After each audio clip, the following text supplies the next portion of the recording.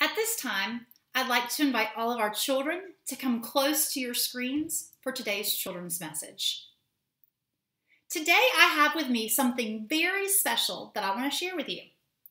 I'm going to have to stand up to show you all of it, but this right here is my puppy blanket. And I had this blanket when I was a child. My mom made it for me when I was in her belly.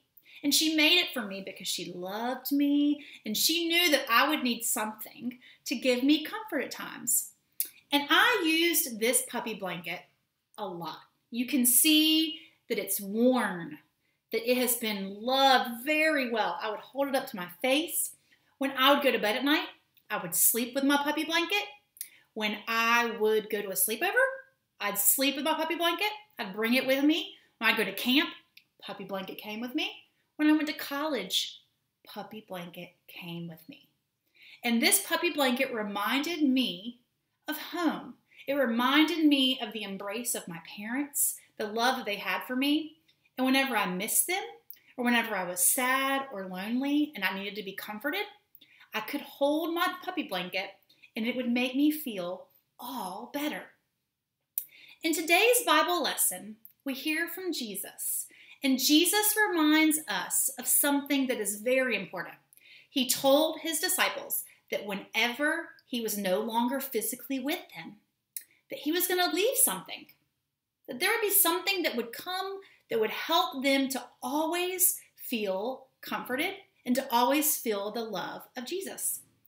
And that thing that he was talking about, it was called the Holy Spirit. Jesus was going to not be with them in person, but Jesus was going to be with them through the Holy Spirit.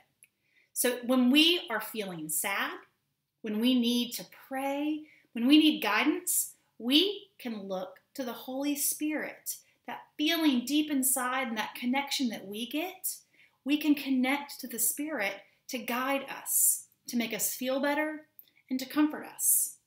And I'm sure a lot of you have things that bring you comfort. Maybe it's a stuffed animal, maybe it's a blanket, maybe it's a hug from a family member. But we also have a comforter that comes in the ways of God, and that comes through Jesus, and that comes by way of the Holy Spirit.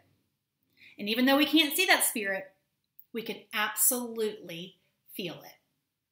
Please pray with me, and we're going to do our echo prayer, and I'm going to invite all of our grown-ups to join us too. Dear God, we thank you for Jesus and the ways that he loves us. Help us to remember that your Spirit can bring us comfort and can guide us and help us feel more connected to you. Amen.